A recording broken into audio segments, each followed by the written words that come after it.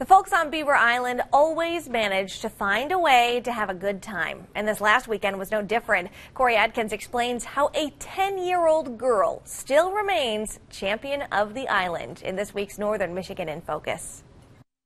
We are on Lake Genazareth for the 4th annual Lake Genazareth ice fishing tournament here on Beaver Island. It was a beautiful weekend on the south end of Beaver Island. We got tons of food all over the place. It's gorgeous. Weather's calm, sun shining. And on the ice was quite a competition. Meet last year's kid champ, Sophie McDonough. Grab the line. Give it a little tug. Give it a tug. Okay, start picking. Oh, look at that. The focus is the kids. We're trying to get the kids out, doing outdoor things, you know, get off of the inside TV stuff, get out here and enjoy what Michigan has to offer. You use these as bait, and then pike will come in, and then you can spear the pike. Sophie wasn't spearing, but she sure was catching them. Whoa!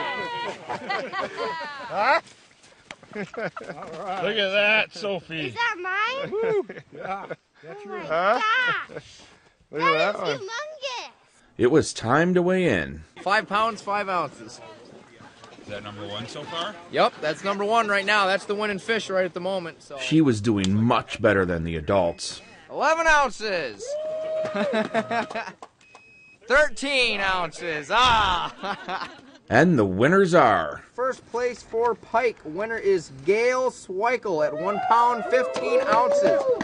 Gail, you win a round trip plane tickets on Island Airways and $100 cash. Yay! Congratulations. Oh, thank you. And for the second year in a row, We've got the first place prizes, which is a whole bucket full of fishing gear, fun toys and everything, lures and such, along with round trip plane tickets on Island Airways at $100 cash. Wow. And that is all for you right there. Thank you. Congratulations on the big pike win. yes, somebody did win some cash for this bluegill. 1 ounce, third place, wins $50 cash. All in all, the fishing wasn't that stellar, but that doesn't matter.